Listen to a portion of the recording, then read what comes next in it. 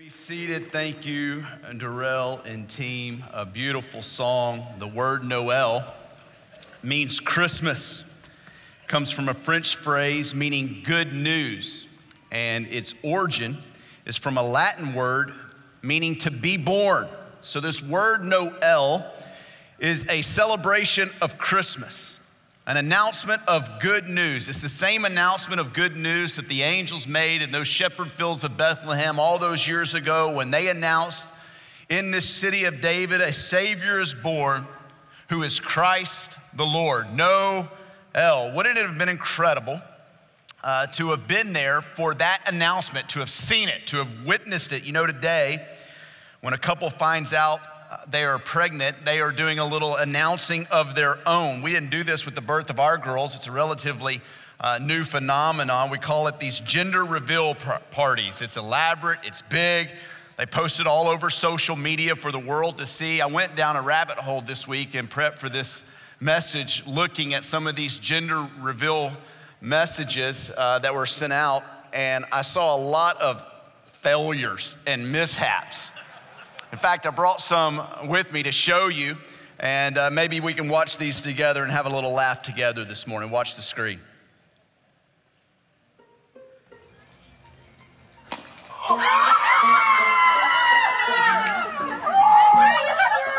My chest. I'm sorry. Baby sister? Are you Wait, Vivian, what do you think it's gonna be? A girl. You think you're gonna have a sister? What happens if it's a brother? I cry forever. All right, look in the mirror.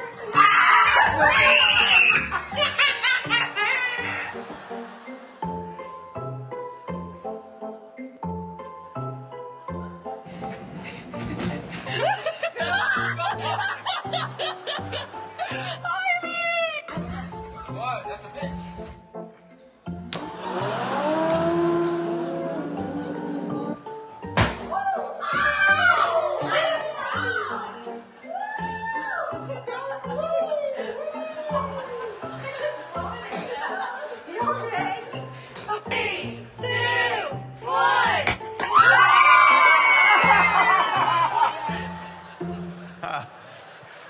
Amazing. Well, the greatest gender reveal, the greatest announcement in the history of the world wasn't a failure. It wasn't a mishap.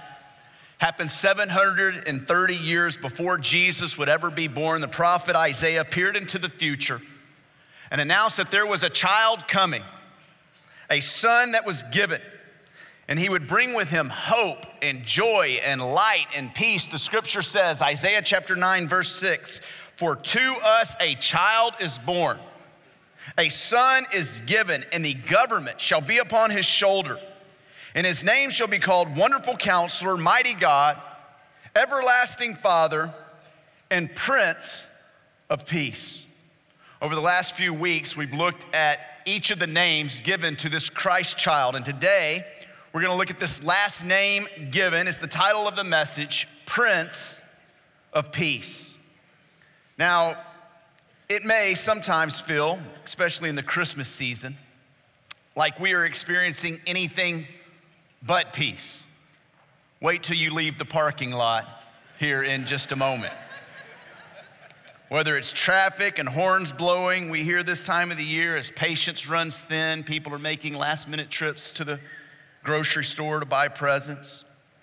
Peace is certainly not characteristic in my home right now with all the kids out of school. It is complete chaos. Can't do anything in peace. I love it, but it ain't peaceful. Don't come to my house if you're looking for peace. I know for some this time of the year highlights the conflict that exists in many relationships as you're having to make decisions about where the kids are gonna spend this weekend, or maybe you're headed out of town to see some relatives and extended family and the stress that inevitably comes with it because of the strife that you feel between you and a loved one. Heck, you could be here today sitting on the very row, sitting right next to the family member that brings you the most stress during the holidays. Don't look at them and don't say amen, okay? The reality is, in this season that is supposed to be so peaceful, in this moment, you may not be experiencing it. You may not be feeling it. not with others, and truth be known, you may not even be feeling peace between you and God. It could be a decision or a choice that you've made recently, and you know that it didn't honor God, and you're racked with guilt. You lay your head on your pillow and you just feel such a guilty conscience. Or it could be, there's two misconceptions about God. One is like he's this benevolent Santa Claus that just gives us what we wish. The other is, you may feel this, like he's this stern judge. And you can never appease him. You can never please him or make him happy. To you, all God cares about are rules and regulations. And so how can you expect to have peace with this God that expects so much? It's impossible.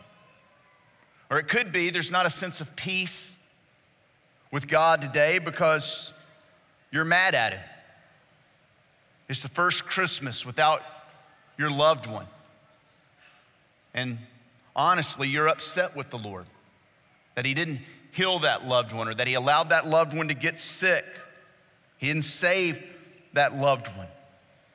And it may not be anger that you feel that's preventing peace. It may just be distance because you didn't feel like God was there for you, that he let you down. And there's not a real peace that exists between you and the Lord right now. This is how it was for the people of Isaiah's day.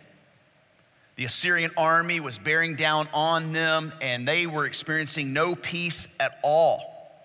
And Isaiah's prophecy to them was it wasn't very favorable. He was telling them that dark days are coming.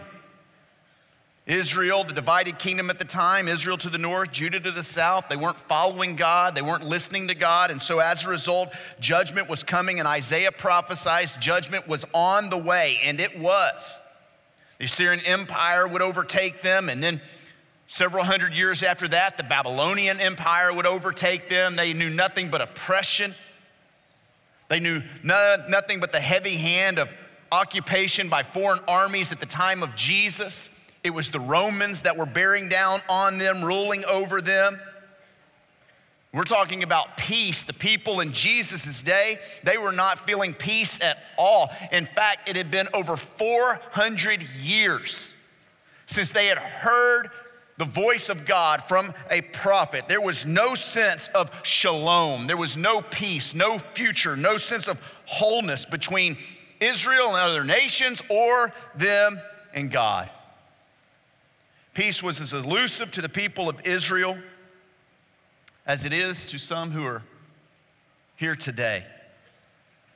And yet Isaiah prophesies. And he says, a child is going to be born. A son will be given, and this Christ child will be given the name Prince of Peace. Jesus was coming into the world, and he would bring with him peace. I was trying to think this week of the greatest Christmas present I ever received. And it was between two. One, I was probably 8 or 9 years old, and He-Man was, for you 80s kids, He-Man was everything, by the power of Grayskull, okay? And I don't have this still to this day, but I brought a picture with me. This was Grayskull right here. And I remember Christmas morning waking up, and you think, how could a Christian family, it was awesome to an 8 or 9-year-old kid, all right? The power of Grayskull. And so I had it, all the He-Man characters. I loved Grayskull. Gosh, brings me joy just thinking about it right now. The second greatest present I ever got, I still have. I brought with me, as a matter of fact. I'll show you what the second greatest present is, tell you the story behind it. This was the second greatest present I ever received. Now, this is Ricky, okay? And true story, I must have been 10 or 11 years old when I got Ricky.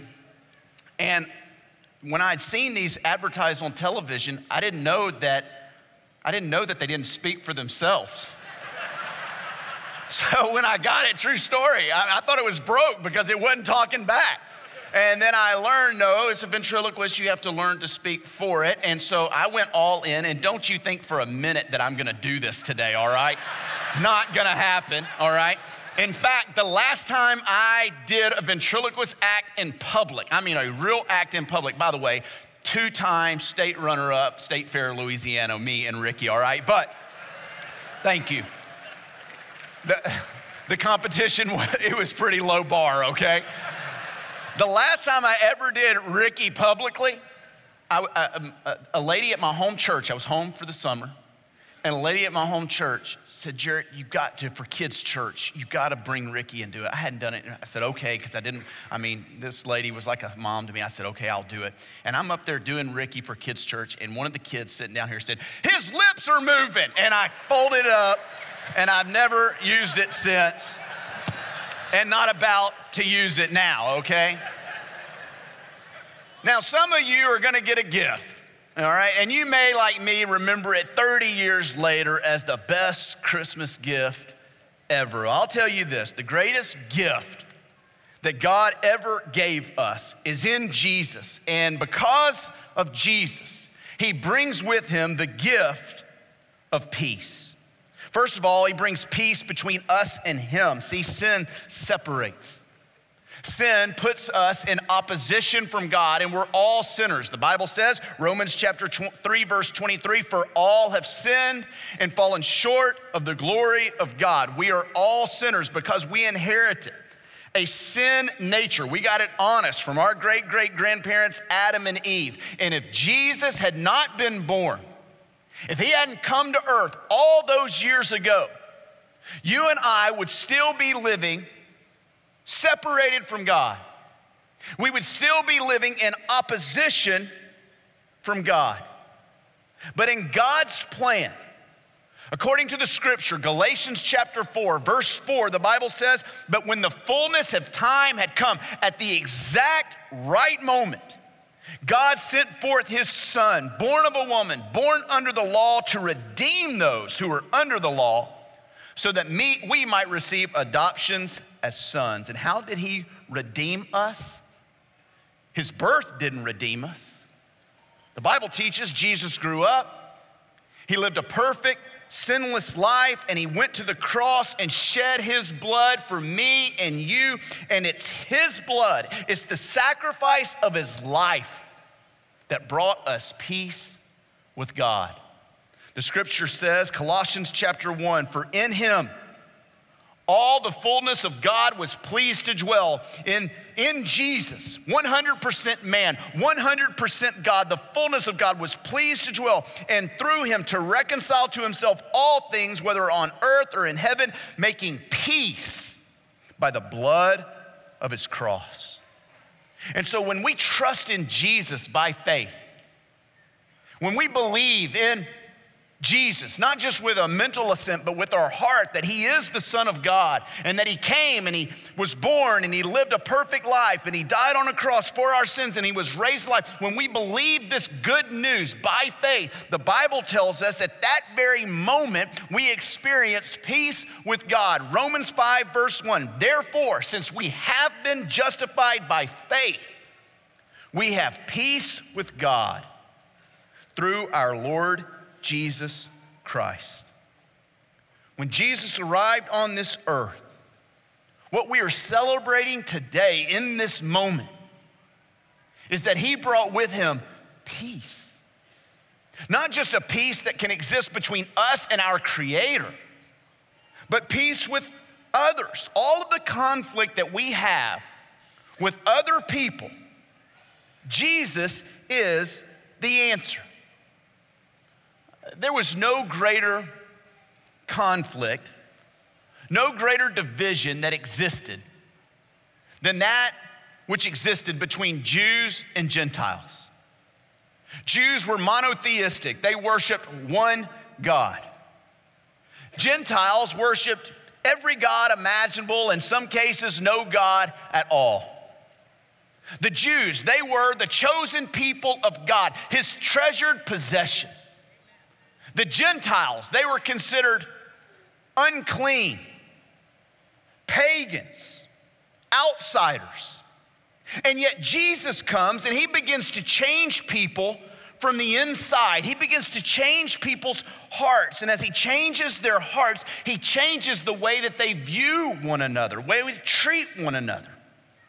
And he takes these two people groups where only hatred and opposition lived, and he brings them together and he brings peace and he makes them one. Listen to what the scripture says. Ephesians chapter 2, verse 14. For he himself, Jesus, is our peace, who has made us both one, Jew and Gentile, and has broken down in his flesh the dividing wall of hostility by abolishing the law of the commandments expressed in ordinances, that he might create in himself one new man in the place of two, so making peace, and that he might reconcile us both to God in one body through the cross, thereby killing the hostility. And he came and he preached peace to you who are far off, and peace to those who are near. For through him we both have access in one spirit to the Father. When Jesus comes to live inside of us, the Prince of Peace brings with him peace.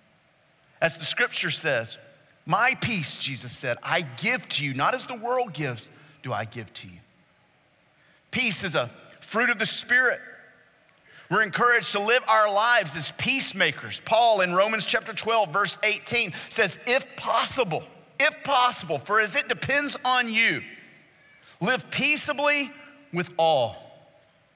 Jesus in Matthew chapter 5, verse 9, the Sermon on the Mount, he says, blessed are the peacemakers, for they shall be called sons of God. We can only live in peace with others when the peace of Christ is ruling and reigning in our life. If there is conflict between you and someone else, if peace is absent in relationships that exist here today, the question I would ask is Christ ruling and reigning in your life? One of the great carols of Christmas that we sang it here today, Joy to the World. It was written in 1719 by one of the most prolific hymn writers to ever live, Isaac Watts. It's become the song of Christmas. And yet this song, when you read it and you read the author's intent, it has more to do with the second advent, the return of Jesus, than it does his first advent, his birth. Listen to the words, and it's based right out of scripture, Psalm chapter 98. And as I read these lyrics, think of them in light not of his first advent, but his return to come. The song says, joy to the world, the Lord is come. Let earth receive her king. Let every heart prepare him room. And heaven and nature sing. Joy to the earth, the Savior reigns. Let all their songs employ, while fields and floods, rocks, hills, and plains repeat the sounding joy. He rules the world with truth and grace, and makes the nations prove the glories of his righteousness and wonders of his love. See, Jesus came the first time as the Prince of Peace to pave a way for us to have peace with God. But when Jesus returns a second time, this Advent that we await for today, he, the Prince of Peace, will rule the world with truth and grace. In this conflict that we see amongst the nations, whether it's in the Middle East right now between Israel and Hamas, or in Europe between the Ukraine and Russia, Jesus, the Prince of Peace, is going to put an end to it all, and there will be peace forevermore. The prophet Isaiah spoke in Isaiah 9:7 of the increase of his government and of peace there will be no end, and on the throne of David and over his kingdom, to establish it and to uphold it with justice and with righteousness from this time forth and forevermore. The zeal of the Lord of hosts will do this. In other words, it is going to happen. The Prince of Peace will bring with him peace. Would you bow your heads in prayer with me across this room? And as we pray, I want to ask you a question this morning. Have you expressed faith in Jesus so that there is peace between you and God? You can do that right now. You can pray a prayer of faith, asking Jesus to forgive you of your sins, to come live in your heart and life, and you can leave here today with peace between you and your Creator. And you can just pray, Jesus, save me in this moment. And the greatest gift you could ever receive on this Christmas Eve is the gift of eternal life, that Jesus comes by turning from your sin and turning to Jesus by faith. I ask you, does the peace of Christ rule and reign in your heart so that it rules and reigns in your relationships? If there is conflict and strife and relational strain between you and someone you love, would you pray right now and lift that relationship up to the Lord? And ask Him to bring peace. I remind you this Christmas Eve, the words of the scriptures, Philippians 4, verses 6 and 7, do not be anxious about anything, but in everything by prayer and supplication with thanksgiving, let your requests be made known to God, and the peace of God, which surpasses all understanding, will guard your hearts and minds in Christ. When Christ rules and reigns in your heart, He can rule and reign in your relationships. And so, Father, this Christmas Eve, we thank you for sending Jesus, the Prince of Peace, who by His death, His burial, His resurrection gives us peace with you. And Lord, because we can have peace with you, we can have peace with others.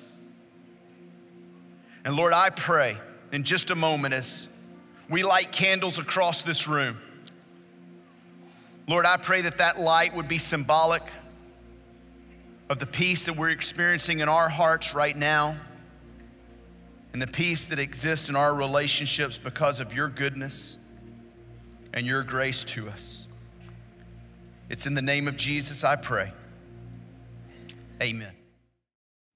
Thank you for joining us online. We hope today's experience encouraged and challenged you. At Champion Forest, we are passionate about all kinds of people coming to know God, to grow in their relationship with Him and others, and then to go out and make a difference in the world. We would love the opportunity to talk and pray with you. To connect with us, just go to championforest.org/connect. And hey, of course, we can't wait to welcome you on campus in person on one of our locations. We'll see you soon.